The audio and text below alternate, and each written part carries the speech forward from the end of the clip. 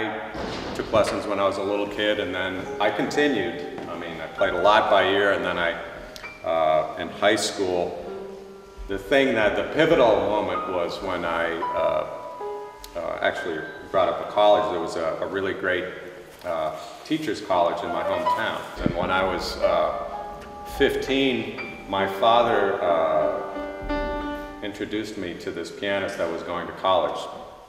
He was from Canada, and he played with a guitar player from Boston.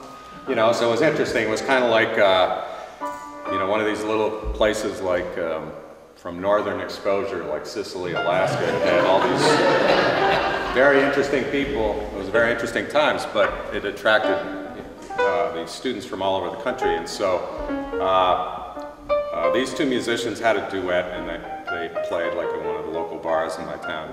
And my father heard him play, and he asked the pianist if he would teach me. You know, because I had an interest in jazz, but I didn't really know that much. I could play some blues and things like that. Anyway, when I went to the first lesson, and I heard him play, that changed my life. I knew that day that's what I wanted to do.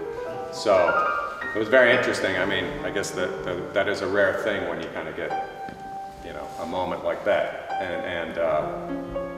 And so it just goes to show that, I mean, no matter where you are in the world, you know, music or the arts, whatever, can, you know, they arrive, they get there, but it's really through, I mean, man, thank God that that particular pianist was there and was open to teaching, you know, and he saw, you know, he saw talent in me and took me on.